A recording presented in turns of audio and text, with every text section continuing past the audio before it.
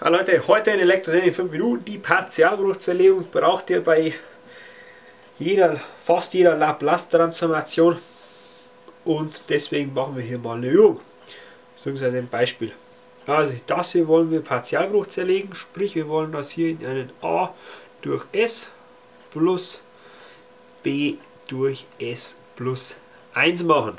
So wollen wir das zerlegen. Wie kommen wir jetzt hier auf die Koeffizienten a und b? Das funktioniert ganz einfach, indem wir hier mal nehmen mit s, also auf beiden Seiten hier mal s plus 1, also das hier mal nehmen, dann haben wir hier 1 ist gleich a s mal s plus 1 durch s plus b mal s plus 1 durch s plus 1. Und ihr seht schon, das kürzt sich hier und hier kürzt sich das s. Also bleibt noch stehen a s plus 1 plus b mal s ist 1. So, jetzt setzt man für s irgendwelche Werte ein, die irgendwie gut passen. Zum Beispiel hier setze ich mal 0 ein, weil dann fällt das hier schon mal weg. Dann habe ich 1 ist gleich a mal 0 plus 1. Also sprich a mal 1.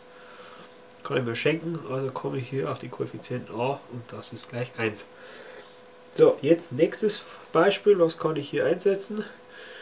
Hier setze ich minus 1 ein, dann fällt mir hier vorne ein Teil weg. Also 1 mal ist gleich, das fällt jetzt hier weg,